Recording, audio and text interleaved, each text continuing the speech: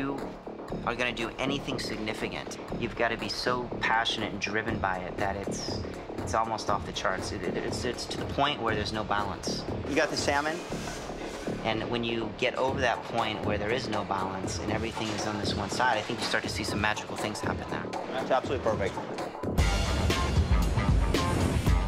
I have been throwing after-hours party for a long time. I gather a group of friends, mostly chefs. They know it's gonna be great food, great ambiance, and of course, a lot of wine.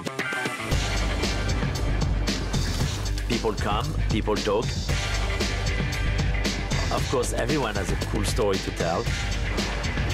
When you invite somebody at a party, you don't give him a script. After Hours is a real show without a script. After midnight, food tastes better than before midnight.